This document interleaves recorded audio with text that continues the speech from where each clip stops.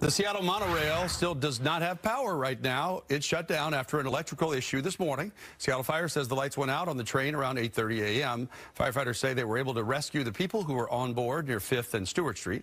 One woman in the area saw fire crews arrive and realized what was happening when she looked up. I was walking and trying to go to Bartell Drugs, and I saw a bunch of fire trucks coming in.